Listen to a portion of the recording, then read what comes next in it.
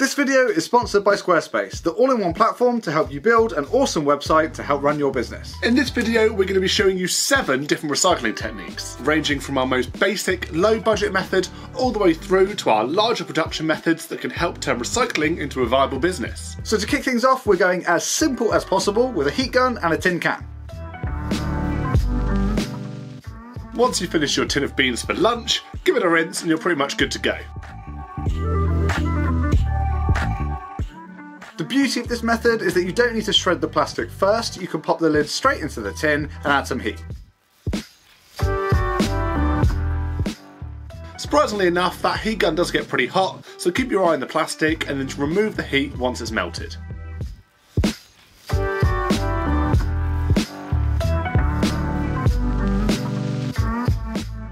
We're pushing the plastic down into the tin after each layer is melted before adding more and continuing. It will take a little bit of time to completely fill the mould, so just keep repeating the process until you're at the volume that you want.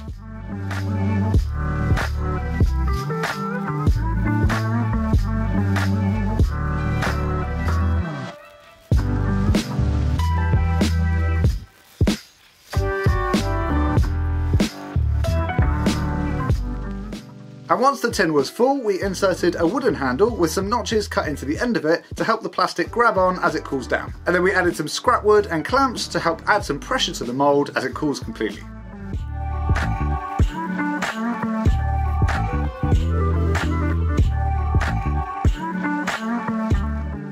So after you peel away that tin completely, what's left is a pretty dense and heavyweight mallet. And while it would work perfectly like this, we did chuck it onto our lathe just to reveal those nice black and green marbled patterns. But if a mallet isn't for you, you could always channel your inner baker and crack out your cookie cutters.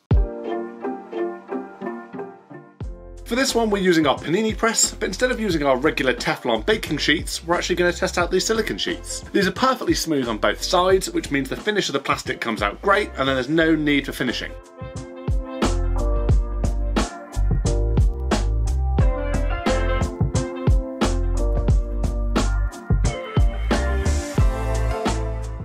Once our blue and white plastic is melted, we twist it, fold it, and then flatten it one more time into a bigger, flatter sheet.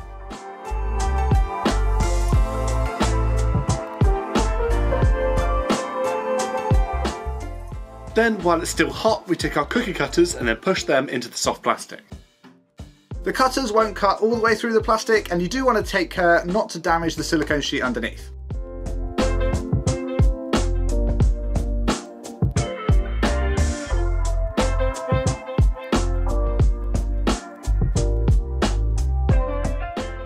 What's left is a paper thin bit of plastic that you can run a sharp knife around and then pop your shapes out.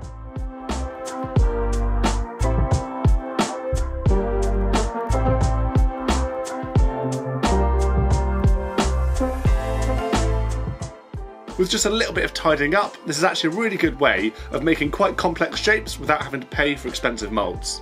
We strung up the anchor as a pendant, but these would work great for key rings or Christmas decorations.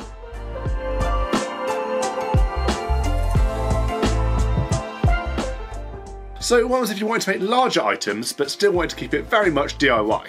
Ho-ho! Then you can use our next method, DIY wooden moulds. The great thing about wooden moulds is that you can make them out of scrap wood that you might already have lying around. The one thing you want to make sure is that you build them strong enough to withstand the forces of the plastic as it cools down. One way to do this is by cutting the shape and a plug out of a flat sheet of material. Usually we also use a little bit of spray varnish and that helps the hot plastic from sticking to that material. Essentially, you could heat the plastic in any way that you want for this. You could use the tin can trick that we showed you earlier, you could pop it in the oven on a really low heat, but the most efficient way that we found is the panini press.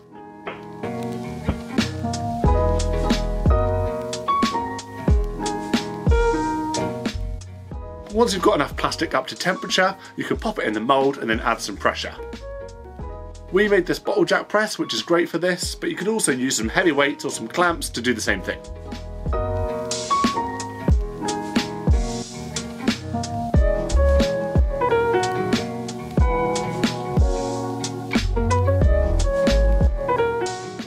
You do tend to get a bit more flashy with this method, which you need to remove, but after some trimming and shaping, we've made a super strong table saw push stick.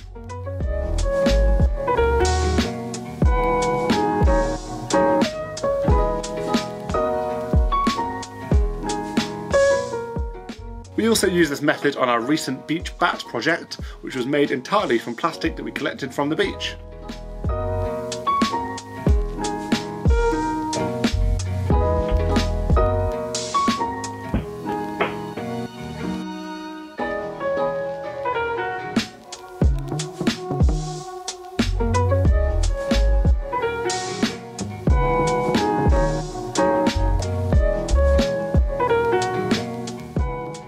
The beauty of this method is that you don't need to spend a load of money on a mould in order to make some fairly tricky shapes. Plus, if anything goes wrong, you can easily fix or remake the mould yourself. But what happens if you wanted to make larger sheets? Then you'll probably want to build your own sheet mould. When making our own wooden moulds in this way, we like to use thick plywood and layer up multiple pieces using glue and screws. Overlapping the corners also helps to add loads of strength. We built this exact mould about 2 years ago and it's still going strong. For larger volumes, the most efficient way we've found is to tag team the panini press with a little toaster oven, and that way you can get through a load of plastic. The press can melt the plastic really quickly, and then you can chuck that into a bigger tray in the oven, which will maintain the temperature.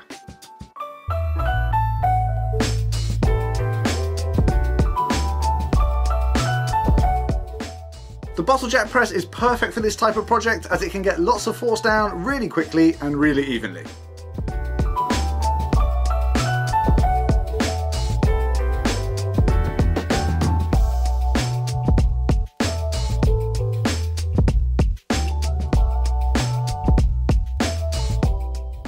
This sheet was around 12mm thick and about 300mm square.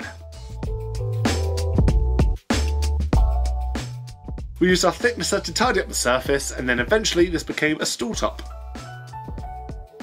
Ever since we made this mould specifically, we've used it on loads of different projects, and it even comes into our next plastic recycling method as well.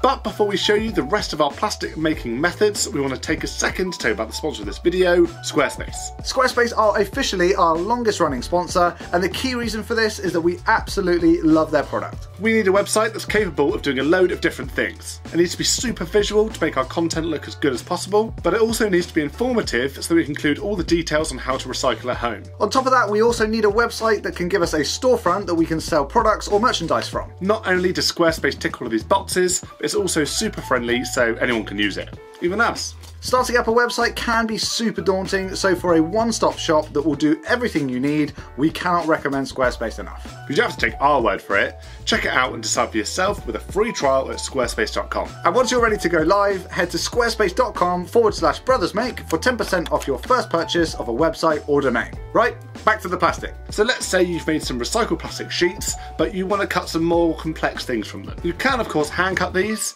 but if you're thinking of making 2 or more, then a good option to consider is a CNC router.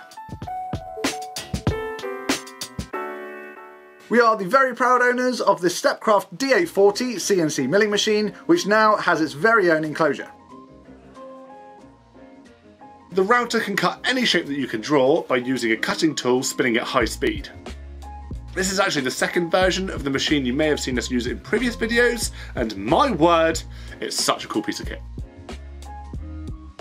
Using this smaller offcut of a larger sheet we used for a different project, we were just about able to squeeze 2 of our chosen shapes in. And since we simply copy and pasted this on our design software, we know the machine will cut these exactly the same. This kind of machine would be absolutely perfect if you want to make items to sell and you're going to run small batches of the same product at once. And the enclosure is a game changer for us, as it means that we can collect all of the plastic to reuse again in future projects.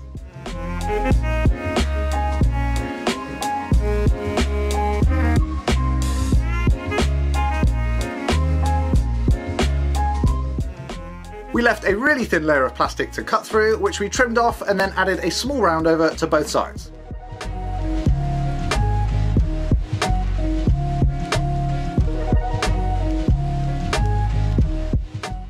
This little product is a page holder for all of you one-handed multitasking readers out there.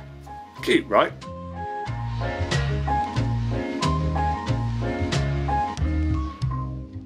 So we've shown you how to make wooden moulds, we've shown you how to CNC stuff, but if you want to take this to the next level and turn your love of recycling into a business, then a great option for you is injection moulding. Injection moulding machines allow you to inject plastic directly into a mould, which allows you to make products at a much quicker rate. Just think of it as like a high-tech version of the push stick and beach bat technique that we showed you earlier. But in order to cope with the much higher pressures involved, you'll need to upgrade the wooden moulds to metal ones. And while you can buy these moulds pre-made, we've got a brand new machine in the workshop that means we can make them ourselves. So I'm very proud to introduce our Wazer Waterjet cutter. This very cool machine mixes a high pressure jet of water with an abrasive, which means it can cut up to 12mm thick aluminium or 6mm in steel. A bit like a laser cutter, but with water. Get it? Wazer. It can also cut HDPE as well, so we could use it to cut profiles like we did with the CNC. In order to make a metal mould, you of course need some stock metal to cut. But since we're all about recycling, we had a little scout around and we managed to find this 10mm aluminium plate with some old pumps and circuits attached to it. Fortunately, there was a section that was large enough that we could use without any holes, so we cut this free with an angle grinder and then mounted it on the Wazer. We used our Vectric Aspire CAD software to draw the shape of the mould plate and then transferred this over to the Wazer CAM package.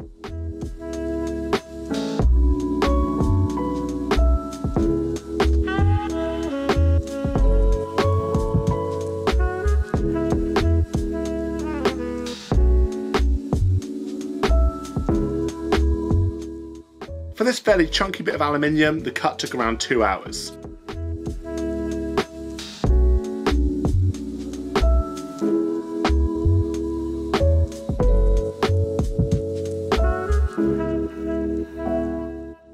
Once it was done, we rinsed off all of that abrasive and then took it out of the machine.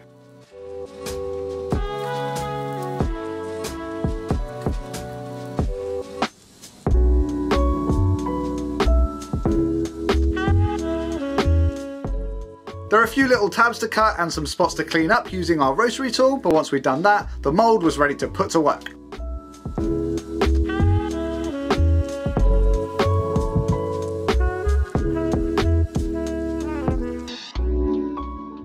Now that we've got our mould ready to go, it's time to fire up the injection moulding machine to make sure it works. This time we're using shredded plastic and we pop it in the machine and let it sit for 8 to 10 minutes while it melts.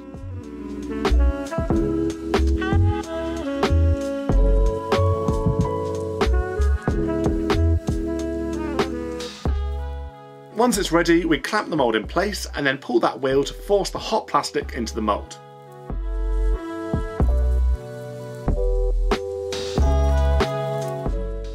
And now that we have this mould, we have a way of making these book holders in small batches at a much faster pace. Having machines such as the CNC and the Wazer are perfect for us as a small business. We can use these to make prototype products for people as well as our own custom moulds for other businesses.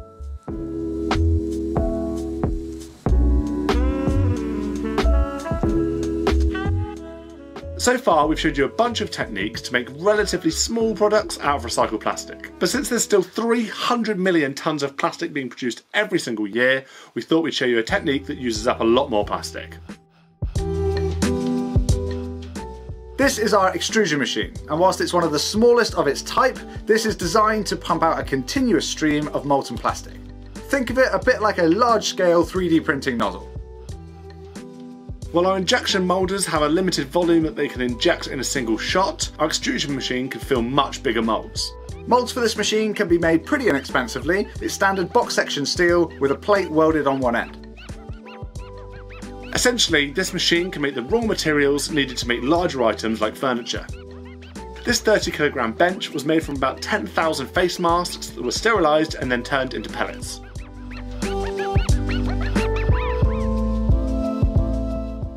And another great thing about this material is that it doesn't have any natural grain or defects such as knots like wood might do, so you can simply bolt and screw it all together.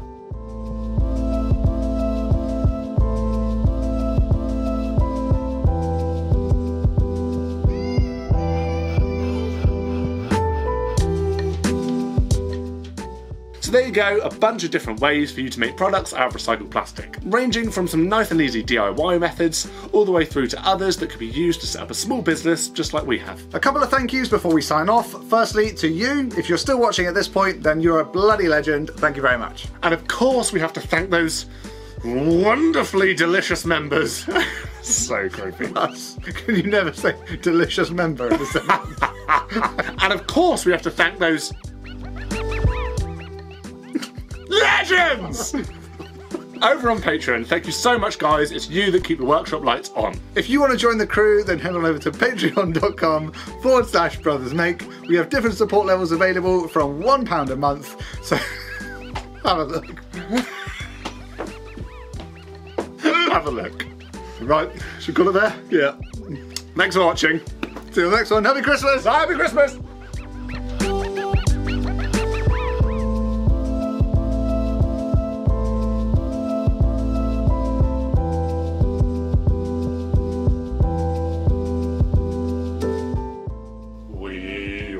You a Merry Christmas. Oh, you had a Christmas jumper. You want to show them? I do have a Christmas jumper. Look. There you go. Look, Christmas. I was really annoyed that it cut it off. And, Have a Christmas.